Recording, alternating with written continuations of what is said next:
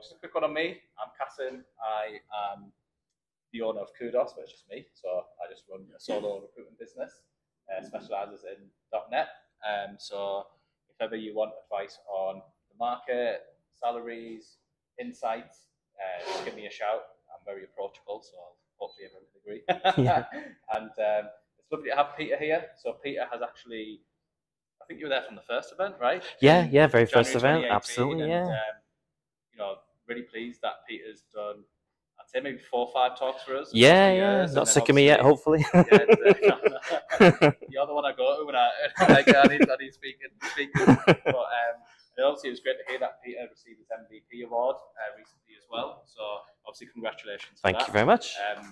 Obviously I know all the work you've done in the community, not just with me, obviously with other recruitment companies that you do talks for. But, no, it's great because you obviously are somebody that does give a lot back to the community in the region. You're always learning, and you've always been there to give me help and advice whenever I needed to as well. So thank you. No, you're welcome. I hope everyone enjoys the event. So we'll have Peter on first, and then we've got Andy, who's come up all the way from Bristol. So we'll do Peter's talk. We'll maybe have like 5-10 minute break, and then we'll get into Andy's. And obviously, if we've got time, if anyone wants to stick around a little bit to networking, you're more than welcome to do that. So I'll hand you over to Peter. All right. Hello, everyone, and welcome to my talk, Writing Windows 11 Widgets. So I'm Peter, and as Cassin mentioned, I was recently awarded the Microsoft MVP Award, yes, finally, for .NET and Windows development, which we're covering basically both today. And it was thanks to events like this one where I got that. So it's great to sort of be able to give something back as well. But I've definitely learned a lot from events like this. So it's nice to have that and hopefully, make the most of it and, do lots more for the community. I also write posts about events like this. I'll be literally writing up the next talk, as well as my own. I've done that already. And I also have my own podcast as well, where I've talked about Windows 11 widgets. If you want to hear me talk about them again, but in less detail, you can hear it on my podcast, but I'm going to go a bit more in depth. I've also got tutorials, talks, and workshops on my website, tutorialer.com, and you can find me on LinkedIn, and all my repositories are on GitHub, and I'll put the code up later. So today, I'll be talking about Windows 11 widgets, how to design them, how to develop them. I'll also show a demo, and there's a chance to ask any questions, but feel free to ask at points if you want. So let's talk about Windows 11 and widgets. So Windows 11, if you don't know, is Microsoft's latest and most powerful Windows operating system, helping you get things done with many thousands of applications. It's optimized for productivity, so you can use Snap Assist, which helps you snap your windows to help you keep organized. There's also Dev Home, which is great for developers. It's like a central hub for all the development features that are in Windows now. Windows 11 has some great gaming features with reality-rivaling game graphics, and there's also some elevated entertainment experiences as well. Can't not mention AI. So Windows 11 is enhanced with an AI-powered Copilot, and that can help kickstart your creativity or act as an intelligent assistant. So if you want to know what's going on with Windows right now, you can just go to windows.com. What about widgets? So widgets themselves in Windows 11, that enables you to have quick access to any features or information at a glance without needing to open an application or a website. The widgets board is your central hub to stay organized and save time. There's widgets for calendar, news, weather, whatever you want. You can also customize your widgets as well for your location for the weather, for example, so they're personalized to what's important to you. They can be interactive, so you can engage with content directly, or dynamic as well, where you can get real-time updates like the latest weather, latest traffic news, that sort of thing. And widgets are being updated with new features, and all of those features are available with a click or a swipe on the widgets board. So let's talk about how you design widgets with adaptive cards. So adaptive cards are basically a platform-agnostic UI snippet based in JSON. It's actually used in other applications as well, like Microsoft Teams, Viva Connections, and widgets as well. Widgets not just in Windows 11, but Dev Home as well, because Dev Home also has widgets. Basically, with adaptive cards, you can exchange at-a-glance content with templates that use text and images, and you can create interactive experiences with actions as well that you can submit. You can create templates for adaptive cards using the drag and drop designer, and there's elements for card structure and properties for a schema of an adaptive card, so you can make them look like however you want them to. You can even preview in the designer how they would look in the widgets board, and you can have different sizes from small, medium, and large, and you can also have light and dark themes, so you can see how your widgets would fit in that way as well. And if you want to check out the designer or the documentation or the samples, there's a few samples available. You can just go to adaptivecards.io. So, adaptive card schema, that's basically a JSON structure, and it has card elements, containers, actions, inputs, and types. So I'm not going to read them all, but there's card elements that include text block for text, image, as well as media and media source. You can even have videos in your widgets as well. You can also have containers, which can arrange information in an adaptive card. So you can have a column or a table, or you can even have a fact set as well, which is like for key value pairs as well. There's also actions which enable interactivity. So you can toggle the visibility of items in a card. So you can actually make the adaptive card interactive. You can have inputs as well that can be submitted from an action. So when you submit on your adaptive card, and that can be a text input, a number input, a date, or a time input. There's also types which include a background image. So you can have a custom background image for your widget. And there's some other types as well for other hosts that use adaptive cards as well. The different sizes you can have are the small, medium, and large. So I've got a weather widget example here in the 3 different sizes you can have.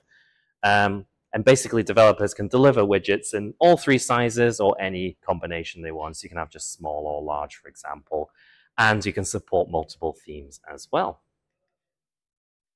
Adaptive cards can actually be designed and output using ChatGPT, very versatile AI. You just need to ask it, create an adaptive card for a visually interesting Windows 11 widget. ChatGPT can help you create the content and implement the ideas you want for an adaptive card. You don't even have to understand the schema, it'll do it for you. And you can basically create a Windows 11 widget from that. You can craft your prompt to create your ideal adaptive card, and you can even add actions or emoji. Just tell it to include emoji in the one it creates. Why is that going on? Ah.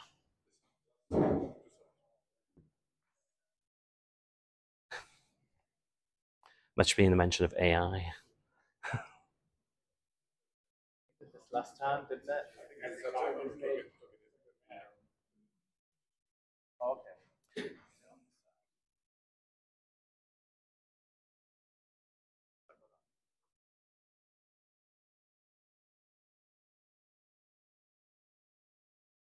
Is he gonna have a break?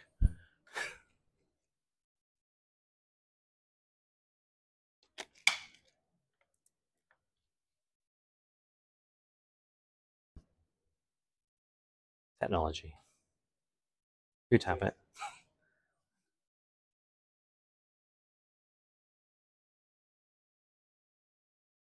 Yeah, I think that it was doing this last time, wasn't it? I don't know if you were, but last time. That's all right then. I know. I was like, as long as it happened before, I don't mind. Exactly. It says it's Sony. It's not Microsoft. It's fine. If it was a Surface Hub, I'd be more upset.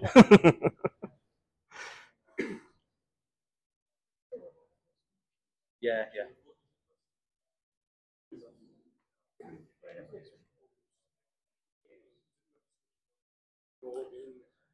Hey, you just imagine the slides, maybe. As well. Just draw it. There we go. I think it's just that one, so I'll do that again. All right. Should we pick it up seamlessly? That would be amazing. It's like a jump cut to me. Yeah, edit it. It's a bit of a jump cut. No one will ever notice.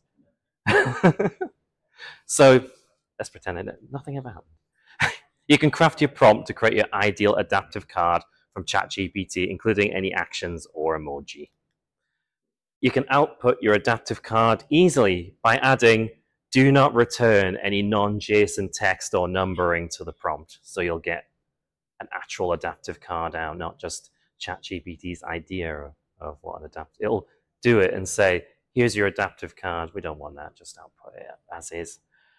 And you can try it. You can try it right now. You can go to chatgpt.com and say, create me a Windows 11 widget. It'll do it for you. You'll get the adaptive card part at least. So yeah, give that a go. So, developing widgets with Windows App SDK, something I've talked about before. So, what on earth is Windows App SDK? So, Windows App SDK enables you to build modern native Windows apps using WinUI 3, targeting Windows 10, RS5, or 1809, and later, right up to the current version of Windows 11 that's out right now, and future versions. Windows App SDK is decoupled from the operating system, so it's delivered on a regular basis every 6 months from NuGet. And the last version just came out recently, which is 1.6, and the next version will be out in about 6 months' time. So a pretty regular cadence that you can rely on those features that you've been waiting for.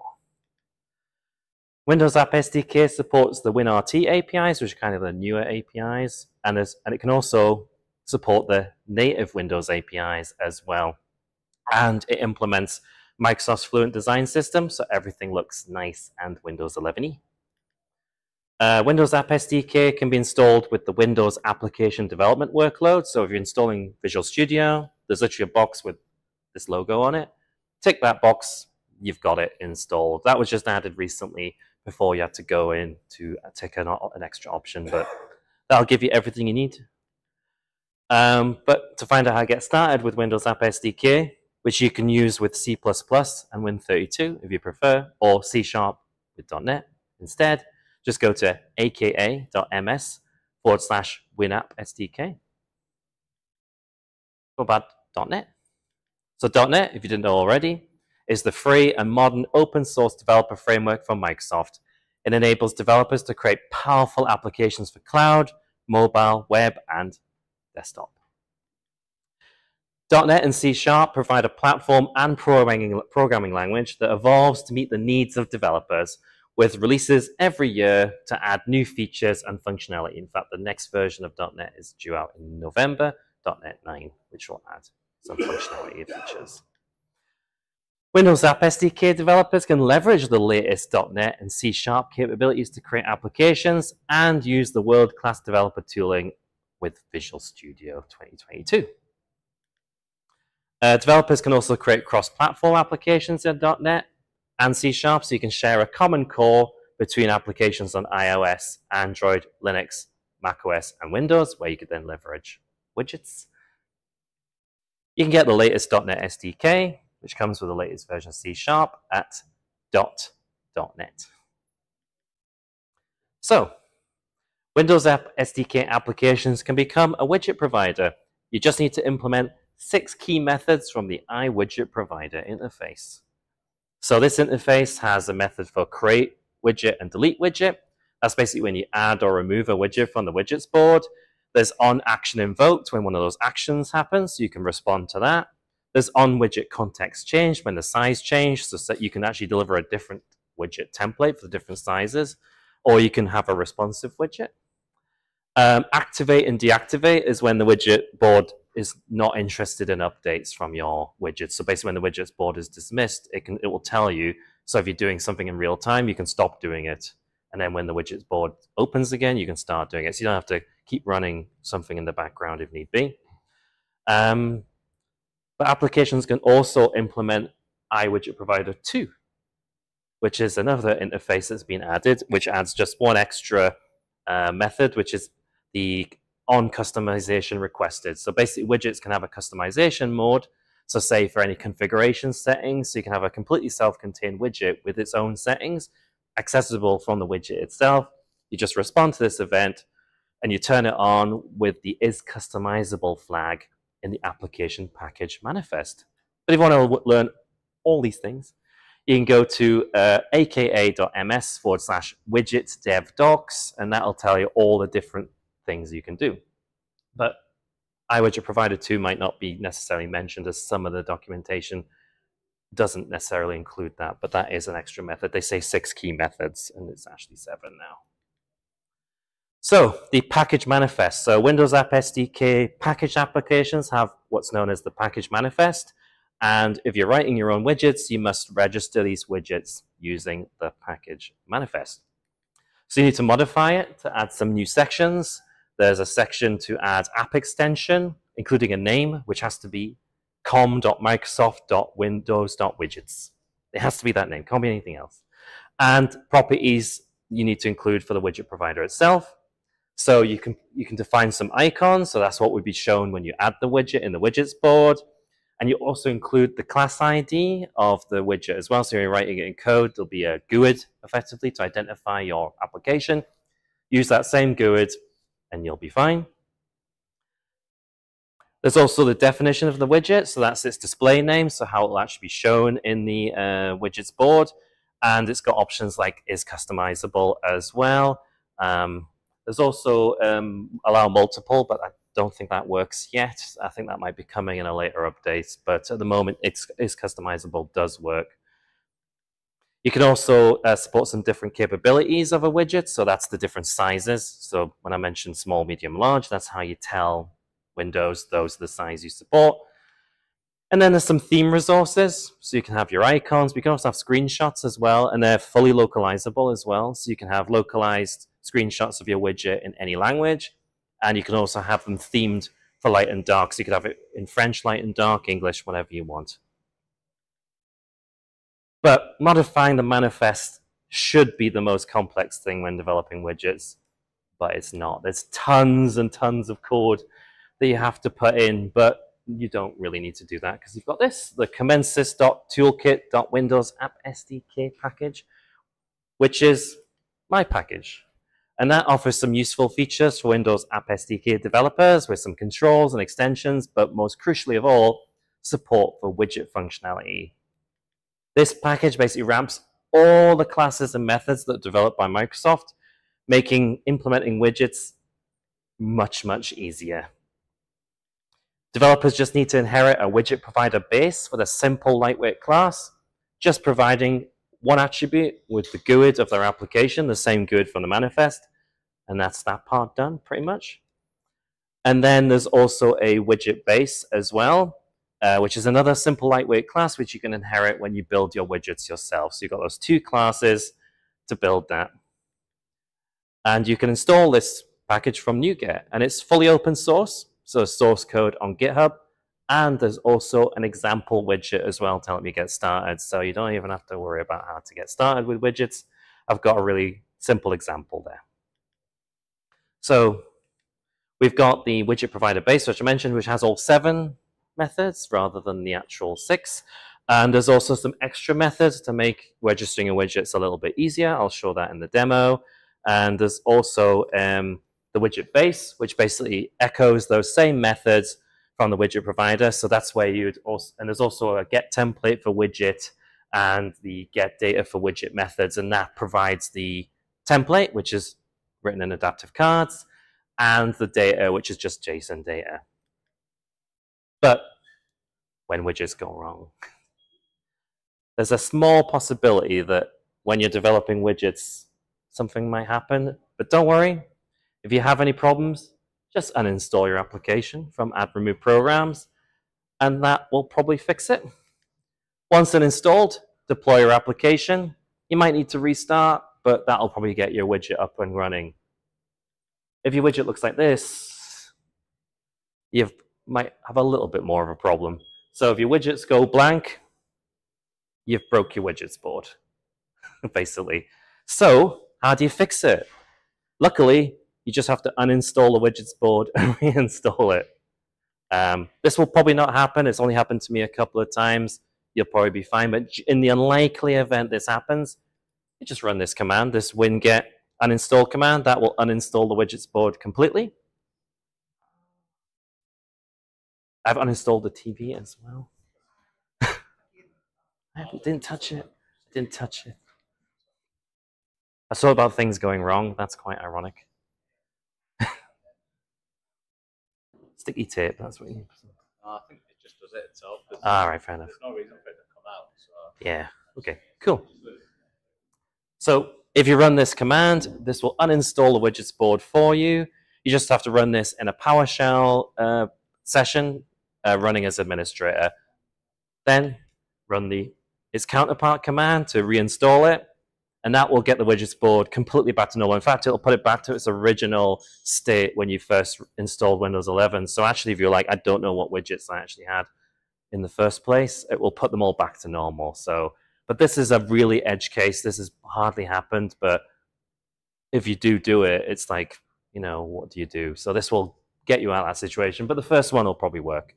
It's only if you get blank widget syndrome, then you do need to do that, but it's highly unlikely. But just that, you know, just in case it happens. So let's see a demo, but hopefully that won't happen. Any questions for now? No? Oh. If you want to hand them to other users to use, obviously, then deploy it for Visual Studio. But what's the story as far as deployment goes to? It's a good. Do you need certificates? Yeah, it's just like a normal Windows application. So you basically publish it to the store. So you publish it to the Microsoft Store, or as an MSIX, just the same as any other Windows application. You can there's actually an option, I didn't mention it in your app manifest, we can say don't add it to the start menu, because there's no point in it being there because there's no UI for it. So yeah, you can just install it like a normal application. So if you go to the Microsoft Store right now, or there's actually an option in the widgets board, you can launch the store and it'll tell you what all widgets are currently available. So there's a few in there already. But if you want to deploy them, just the same. You just package it up, give them the MSIX, install it, and that's all they need to do. They don't have to do anything extra. And then for a Microsoft Store application, again, just the same. So yeah, that's a good question, yeah. The deployment scenario is exactly the same as a normal Windows application. The only difference is putting that extra stuff in the manifest and using my toolkit, hopefully, as well. Anything else? Cool, okay. So what we'll do is I'll show hopefully, the designer experience.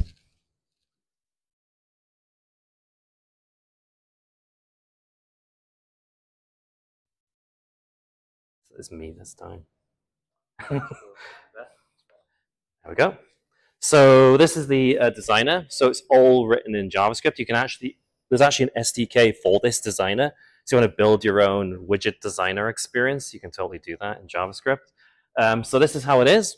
It just basically gives you a sample card. So you can basically create a new card and you get some templates. So we'll pick a completely random one. It's totally not one I've done before. So pick this one with some ninja cats. So we've got like a score here. There's probably American football given the numbers there. We've got shades versus skins, but that's not very good. That's not what the teams are called.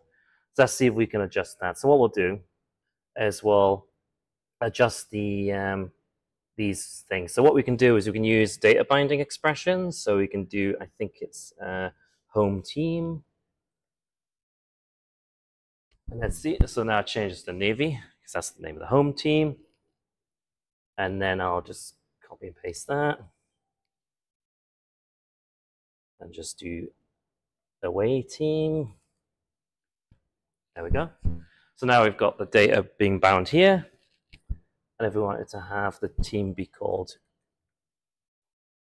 Newcastle, it updates. So I just update the data rather than the card. So in theory, I could have my application deliver this JSON payload with this widget template, sorry, and that's what it would look like. That's what it looked like on the bot framework, but we're not doing the bot framework, we're doing widgets. So we can choose our different outputs, and we can choose widgets board. So this is what it would look like. So it doesn't quite fit. So we would probably do a medium widget. There we go. So that's what it would look like on the widgets board itself. Say you want to do the dark theme. So that's all handled for you, so you don't have to worry about it. So basically the styling is designed to invert automatically. So as long as you're using the adaptive cards, you don't have to think about, oh, it needs to be white when it's dark and black when it's light. That's all taken care of. You don't have to worry about it.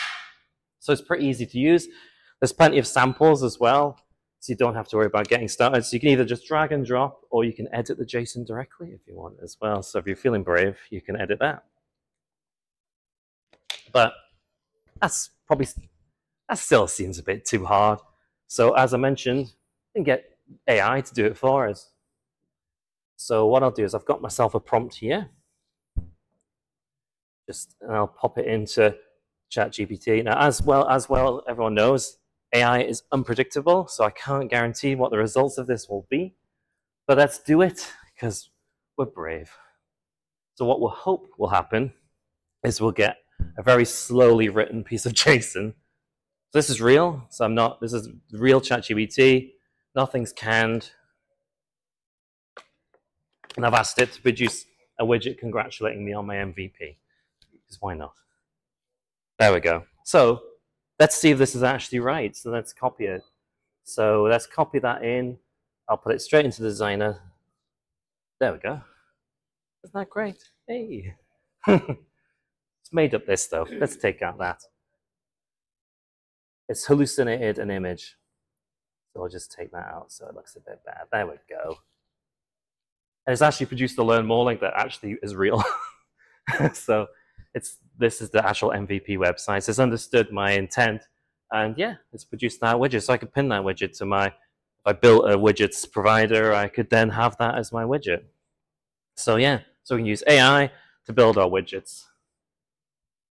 So very good. Cool, cool, cool. So far, so good. So what do widgets look like? So this is the widgets board. So I've got 3 widgets here that are from my custom application. I've got custom widget, counts widget, and we've got something else as well. And what I'm going to do is I'm going to show off what we can do. So I've got this application here. And what I can do with this is I can send the template and the data to one of those widgets. So we've got a template up here. Now I've got a template that I just generated, haven't I, with ChatGPT. So if I put that one in there, save it, there we go. There's my widget. So that template could have been delivered directly from the application, and I'm done. So the complicated part, getting that widget designed, is really the complicated part. That actually delivering it there is relatively straightforward with my Widget Provider's toolkit. So we've got another example as well, which is our counter. So it's at 0. It says 0 there, which matches here. And we can do this. So we can increment the counter. Counter's going up, 5, 6, 7, 8. It says 6 here too. So you're probably thinking, no, that's not too clever. But this is one instance of the application. The widget is a different instance of the same application. So when the widget's running, it invokes the same application in the background. So this is another copy of the same application. So I'm using inter-process communication to send the data between the widgets. That's a bit of an extra bonus. So it's just a named pipe, if you want to know. So I'll show the code for that. But yeah, so we've got a widget. So this one's like I guess you could call it a responsive widget. So it says rendered only of medium, for example, because it's in medium mode. Let's make it smaller. So it says rendered only of small. So that I could have a completely different design for that widget in small size or large. So it says render only of large. So I could have a completely different layout, either dynamically, or I could swap out the template completely because there's an event for that. Remember when I mentioned there's that context changed event, so I can actually deliver a completely different template payload or be responsive, so you've got the choice. And if you did happen to spot it, this one's customizable. So it's got the customize option. So I turn that on in the manifest, and I can customize the widget, and that then delivers a different template for the customizing mode where I can reset the counter. So it's currently at 6. Just make sure it is. I can then reset the counter. That resets it to 0. Now that's reset to 0. So we've got, and it's bidirectional as well. Let's do a higher number. So it's, see, it says 10 times. So I can communicate from my application to the widget or from the widget to my application very easily. So last but no means least, we've got our third mysterious prompt widget. So what I'll do is I'll copy this again, and we'll go to this one. And this one's what it currently looks like.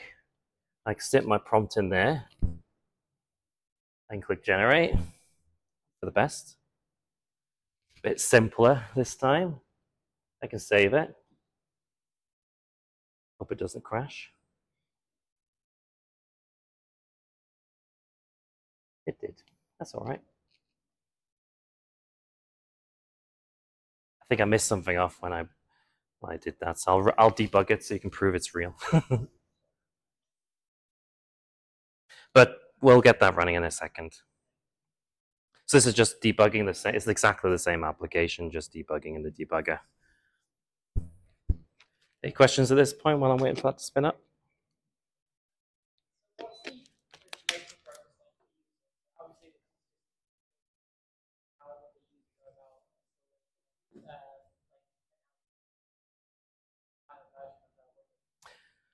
I can show you.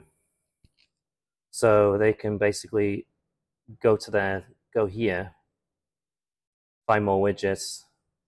They just get it from the store.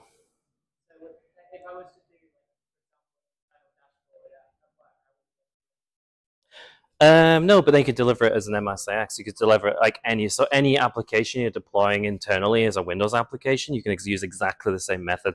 The only restriction is it has to be a packaged application. You can't do a self-contained application. It has to be a packaged one. But if you just give someone the MSIX, they can install a widget. And then it can use whatever internal systems you have. You know, the code behind can use anything you like. The widget's just the look of it, but the actual functionality can do whatever you like. I'm imagining that would be a common, maybe not common, but ideal use case for Windows business having a sort of dashboard. Yeah, exactly. Dashboards are ideal. Oh, this is a slightly better one this time. So let's save it.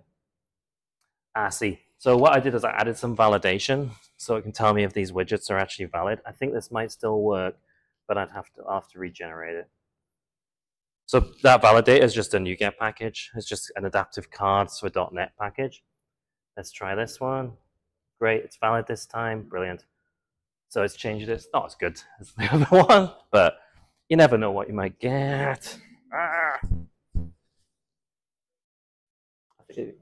Just plug it back in. All right.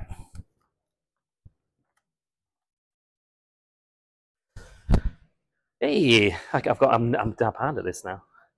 So I've been fixing widgets sometimes as well, so I should get used to this. But the widgets are stable. As you know, the toolkit I've got cuts out a lot of the potential problems you might have got.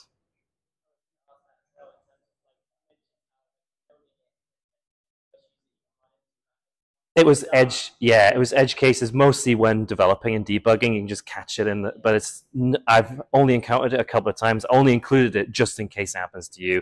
It is highly unlikely. The adding remove is probably the only thing you ever need to do.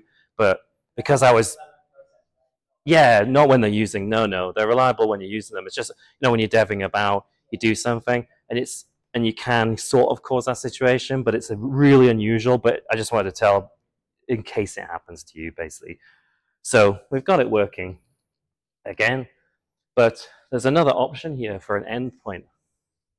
What can I do? So we've got 3 endpoints. We've got cat facts, Chuck Norris jokes, or a random joke. What do people fancy? Chuck Norris has got to be, hasn't it? So I'll choose that one and see what it does. So I have to wait just a minute. Sometimes I use it up. Well, I can explain what's happening here, at least. So what that does is it feeds that endpoint into a pre-canned prompt to basically tell it to generate. You can even see create an adaptive card. I've got told it exactly what to do, and it'll output a template for me using that endpoint and then actually feeding the data in as context. So it'll produce the right kind of widget for me. So let's try it again. See if it'll do it. See, the demo gods may not be on my side today. Nah. Okay. I'll try a different one. This was the most risky one, to be honest. So there we go. This one worked. So it's basically saying, so you can actually see this one a bit better. For those who are here, says create. I won't read the whole thing out. But it says create an adaptive card with this valid schema from this endpoint, only using fields from this endpoint because it hallucinates extra fields when I was playing around with this. which returns this data. So I give it an example of the data that comes back. I just say, and then I say, do not return any non-JSON, right? So it returns valid JSON and a valid adaptive card. So it's not quite valid, so I'll have to regenerate it again. Because it does do it sometimes.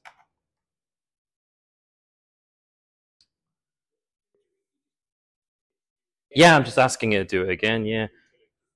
Yeah, so most of the time it works, but sometimes it can be a little bit flaky. Like AI, there we go, this one's valid, brilliant. So what I'll do is I'll save that.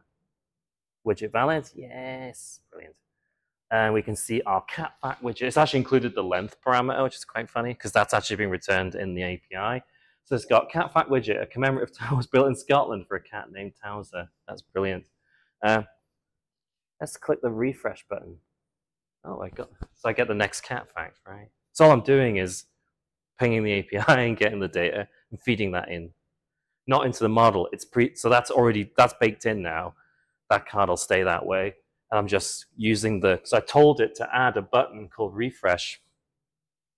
And so every card it generates has that refresh button. So when I hit it, the code says, go get me the code, get me the data. I'll show that.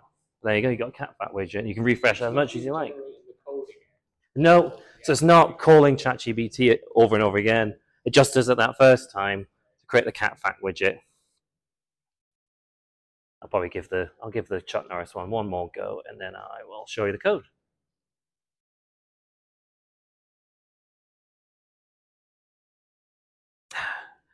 Chuck Norris is too. I'll try it one more time. But yeah, oh, there we go. Yes, and it's valid. Nice. There we go. So we got Chuck Norris, joke of the day. And again, it's got that refresh button because I asked it to, so I can just click refresh. But yeah, so all I'm doing is feeding in that prompt into ChatGPT's API. The reason why I have to add the context when I didn't have to do that before is ChatGPT by default will go and look at the link and get the context for you. But when I do it here, I have to provide the context because the API doesn't access the broader internet unless I give it the information it needs. But other than that, you can do it quite easily. Enough of actually running it. Let's have a look at the code.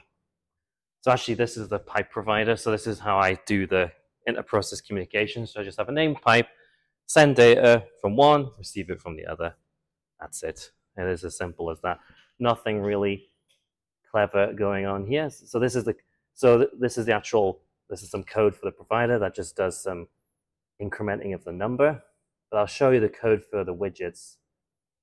So this is the counts widget, which is reasonably complicated. It's got a configuration template, but there's not much to it. I mean, this is the on action invoked. This is when I press increment. I just add 1 to the value. Reset is when it's in the configuration mode. I just set it back to 0. And I've just got these where I get the template. So if it's in configuration mode, I return the configuration template. And when it's not, I don't. So really simple. But there's a lot more code you have to write if you're doing this yourself.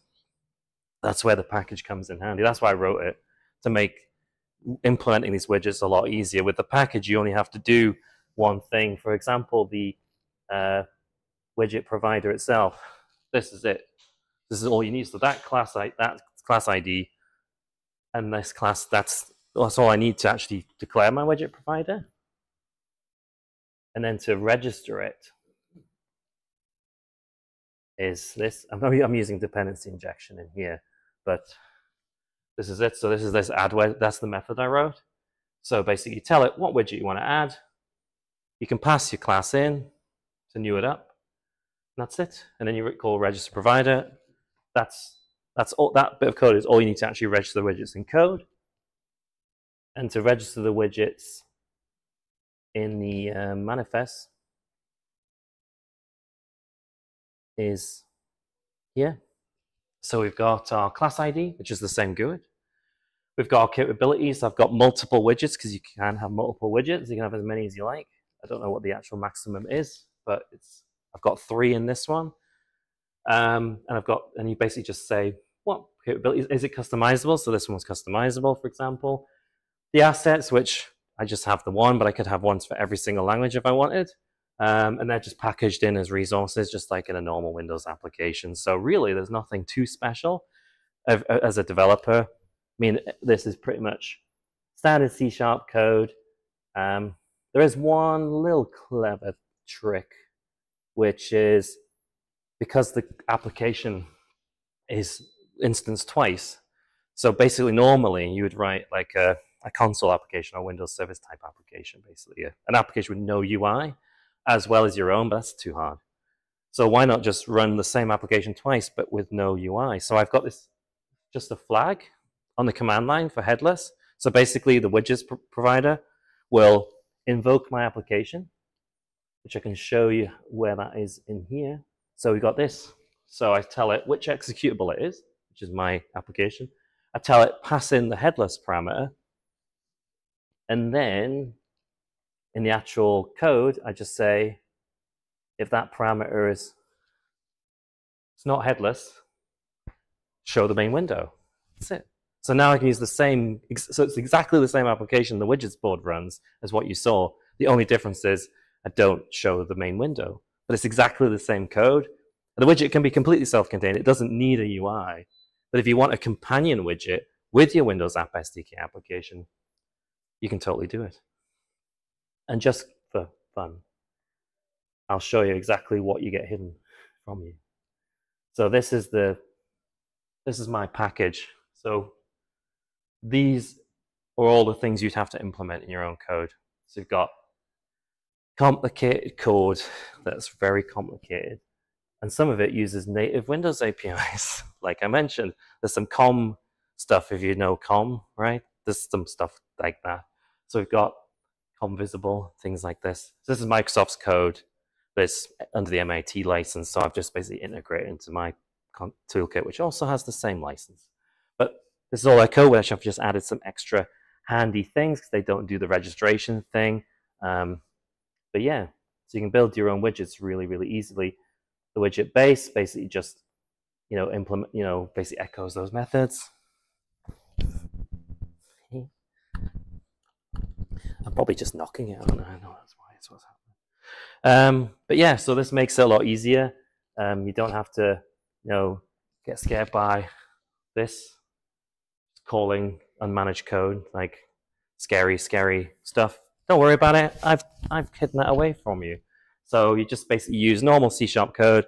Don't worry about it. I take care of it for you. But yeah.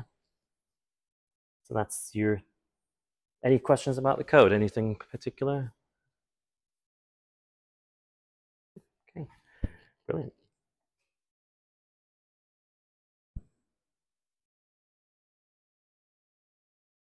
Perfect.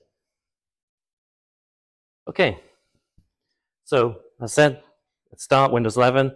It's Microsoft's latest and most powerful operating system, supporting those widgets with that at-a-glance information to save you time. And those widgets can also be written for Dev Home as well. So if you fancy writing your own Dev Home widgets, you can do that. You can design amazing adaptive cards with the designer and use that schema, or you can just use AI instead. Get ChatGPT, design it for you, and get the output you want. You can get your nice design. You can then just edit it for data binding, and the job's done. You don't even have to think about it.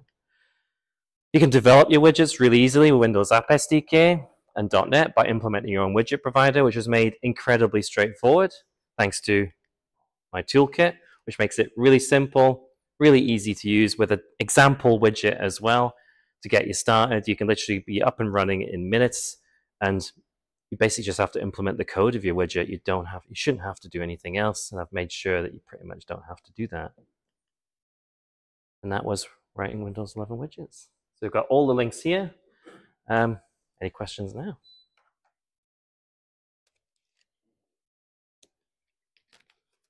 Perfect. Thank you.